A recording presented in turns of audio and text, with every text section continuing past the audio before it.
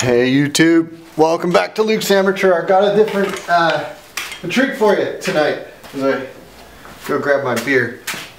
So I said a while ago I replaced the dishwasher because the dishwasher we had was all borked. So what happened was a glass broke in the bottom of our dishwasher and it just made a really nasty sound, so I assumed that there was something broke on the inside. I was right, and I'm going to show you in a second here, but you might not recognize this in the pieces it is, but honestly it was 7, let me see, 1, 2, 3, 4, 5, 9 screws. So 1, 2, 3, 4 on the bottom, and then a couple taking off a shroud that covered this motor. And I'll show you how to reassemble it now that I took it apart. I would have shown you the disassembly, but my battery died. It's a little embarrassing. Anyway, so you disassemble it. I released this one little valve here, this lock thing or dealie here, and then it pulls the whole bottom. And if you look in the bottom of dishwashers, sometimes you'll see this grate in the bottom. The whole thing pulls out from the inside. So I had it laid on its back, and I unscrewed everything from the bottom, and the bottom practically fell into the dishwasher. So I had to open it up and haul the thing out. So this is the thing, and I'd turn it over to show you, but I wanted to show you, this is the motor, and the motor has just got some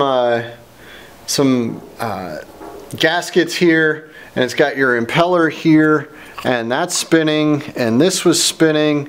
So I'm like, okay, the motor's not borked. I just think I got something stuck in there. So I finally, little prying, tried to be as light as I could so I didn't chowder up the plastic too much. I think it's still good because that's really tacky there still. That's good. This is in great shape.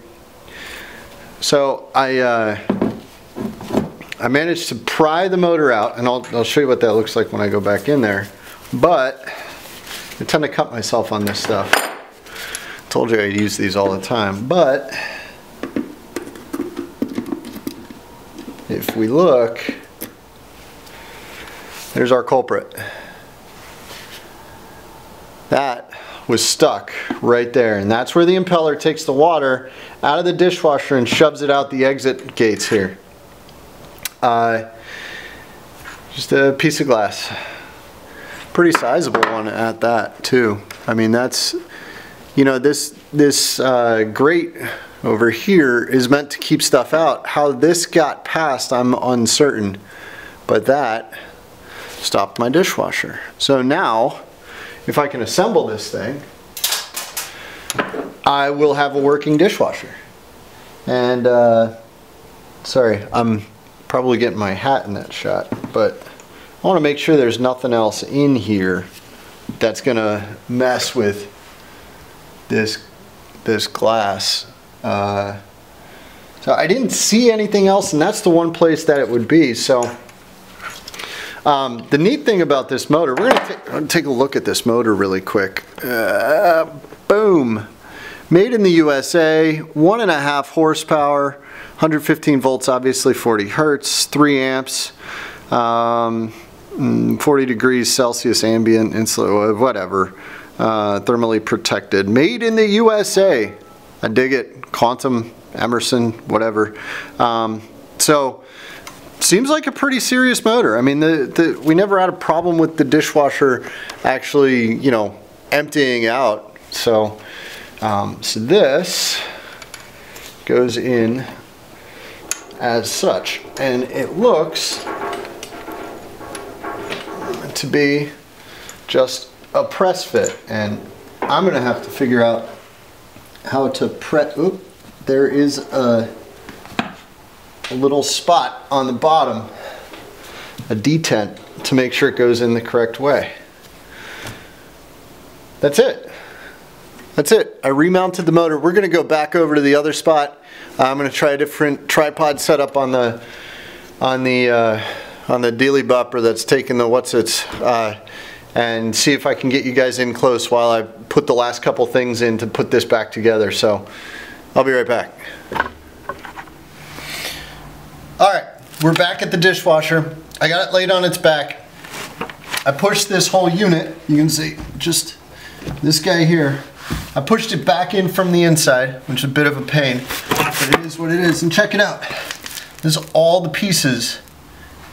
Sorry, weird for me to check this out. All the pieces I used to take this apart. There ain't much to it.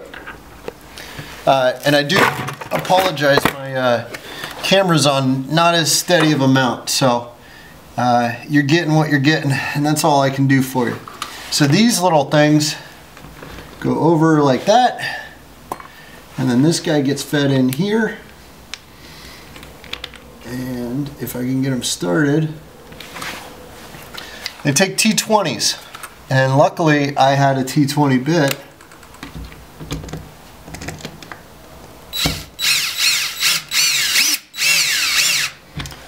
Started. This guy up in there.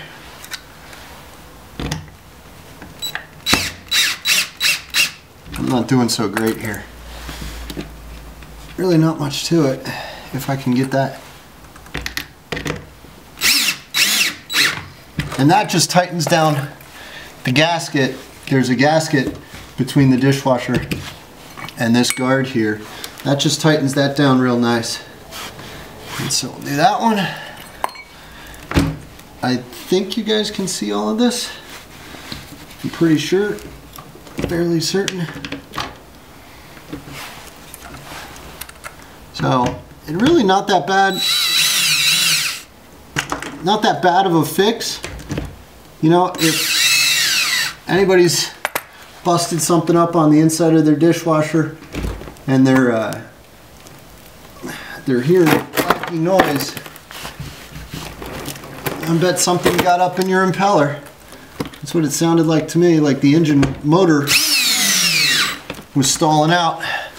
Sure enough, it was. I'm gonna change the torque settings on my drill so I don't strip out screws or anything like that. So let's see, we'll see how this goes. Yeah, so I'm gonna have to adjust this quite a bit, I think, but we'll get there. We'll get there. I'm gonna get these 4 in, and I'll bring you right back. Take a nap or something. Have a beer. Okay. I hope you guys aren't uneven there. Square? I don't know. It's hard for me to tell. Is that square? Yeah, sure. Good enough. Okay. So what I did was I got these 4 connections in, sitting on a bucket in here, and so it's just a screw that screws through this little bracket that draws the bottom down so that the gasket seals, so the gasket all the way around there. And then what was the next step? Not much else actually. So this motor goes in this little housing here, and the housing is it doesn't do anything, all right? I could honestly skip this step. This housing here, gotta shroud up the motor here, but I'm gonna leave it on. I'm gonna put it back on. It's a bit of a pain, you know, whatever, but it is what it is, so we'll just lift that up until it fits in there. And then I will say, this is a little bit of a pain because of the fastener that is used on this. You want to know what fastener is used? Freaking T20. A T20. Really? Not a T25, a T20. I have one drill bit. It's the 2-incher or whatever for the T20. Luckily, I have my nice Filo stainless steels with the T20. To get started, yeah, I don't know. Bit of a pain. But it's all T20, which is really nice. So once you get the screw, you're done. You know, there's nothing more to it. Personally, I like using a drill a little more than a screwdriver, even when I do have a really nice screwdriver. And that is a really nice screwdriver. It can become a pain though on these fasteners, because sometimes I'm trying to magnetize it. Sometimes they don't go in very well. I'm getting a low battery warning. I'm going to go ahead and pause this and show you guys when I'm all done. But that's pretty much it. I'm Luke. I'm an amateur. The only thing left on here is connect the tube up and plug it in somewhere and test it. Dishwasher fixed. Crazy times. Hey, if you like my stuff, hit like. If you think I missed something or something else I should check, please tell me in the comments down below. And go ahead and subscribe. You'll see some more of this stuff. Have a good evening, YouTube. Cheers. Alright, I'm back at this one. I just wanted to do a wrap up of the dishwasher video. You can see that I got the dishwasher upright again. I said a couple things wrong in the last one, and I wanted to set the record straight here. So first off, this thing in here, this plastic grate thing that snaps on, is a real pain to snap on. I mean, I had different pick sets and a dead blow hammer going on that thing. I eventually got it back in, but geez, man, holy crap. Finally got it, but whatever. And then that little crossbar thing right there, sorry for the shakiness here, crossbar thing right there just plunks right in the middle. So that one was super easy.